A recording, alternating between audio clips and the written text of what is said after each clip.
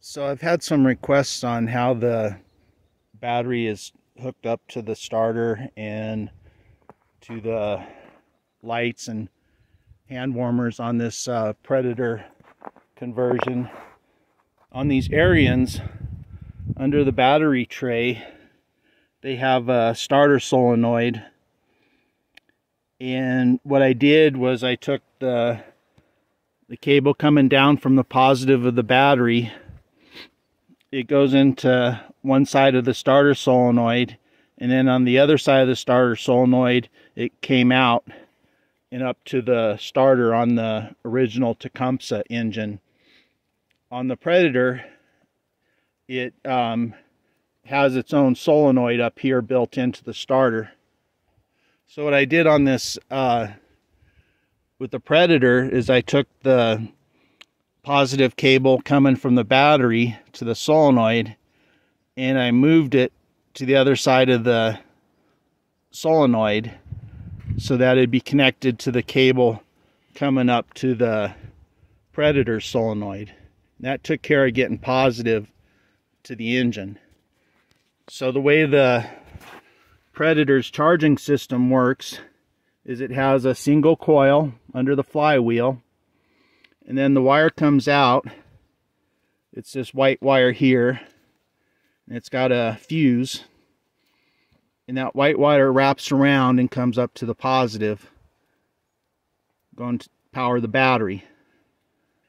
This is the original wire from the snowblower that went to the Tecumseh engine, and it had two feeds coming out for power. It had the going to the yellow wire here was AC straight off the coil, and to this purple wire it was used to charge the battery, and to run the chute control it had a diode in there to give a half wave of DC. So since this wire goes up to the switch and then has a fuse and comes back over to the battery positive, so this wire is ideal for getting power back into the hand warmers and the headlight. And just what I did was just looped a wire around to feed the 12 volts back into the headlight and hand warmers.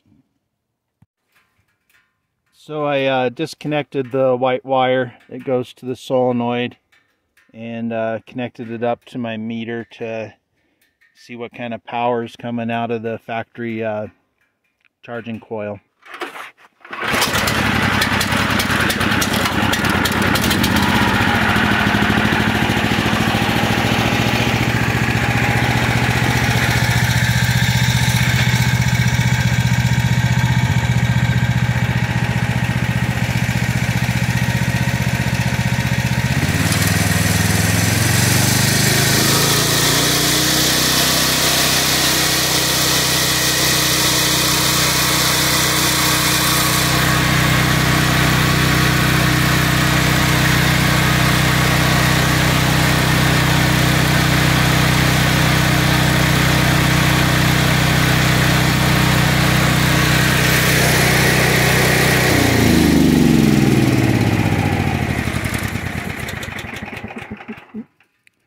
So that definitely looks like they've got some kind of diode pack hidden in these wires somewhere.